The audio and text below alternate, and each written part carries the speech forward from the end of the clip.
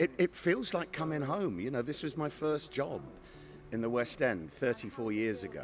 I love the bones of this show. I owe this show a huge amount.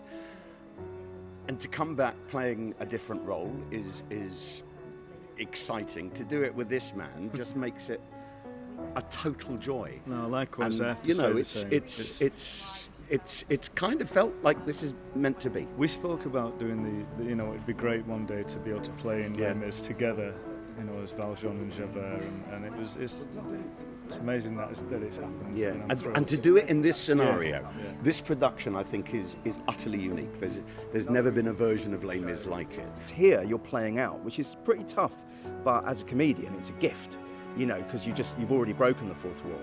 So I think me and Katy, Secombe, who's Madame T, who did it with me 8 years ago, we're just having a lot of fun. We're improvising a lot, which is I'm quite surprised. But Cameron, Alain, Claude Michel, they're very encouraging. They want us to be naughty, to kind of dance around the roles. So we're having a lot of fun. We're being naughty.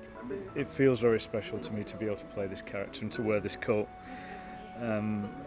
I have the jacket from the O2, the 25th anniversary, which was the first time I ever played the role, and it changed my life. I'd nicked it, man. Yeah, I did. I've nicked everything from every production. I've got the original Marius costume. I've got a table full of candlesticks at home.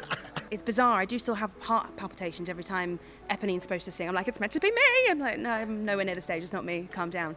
But no, it's lovely. It's really lovely to explore a completely different part of a story that I've never really seen before, because whenever Fontaine was on stage I was somewhere else in the building or somewhere else on stage, so it's really fun to get to explore something new in a story that I thought I knew so well.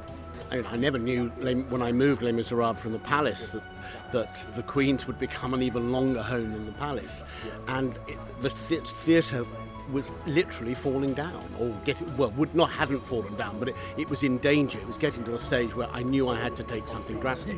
So, you know, we decided to finish with it there and close the theatre, and so that the show can reopen just before December. Everyone on this stage has a return story, a comeback story to Les Mis. There isn't a single person in the show, I don't think, who hasn't been it in some shape or form in the past. And so we were all a little bit emotional tonight because we all feel so privileged to have been asked back. It's just the best musical, isn't it? It's the best one. Everyone knows it's the best. So there's also just something amazing about, because this show's going to be performed for hundreds of years, right? It is. But every single character is someone we can relate to, and as we get older, different characters mean different things to us, and are always going to be relevant. It'll always be relevant. Saying that, you know, Michael does remind me of Madame Thénardier, and quite often he'll throw. But that's only in the dressing room. He has.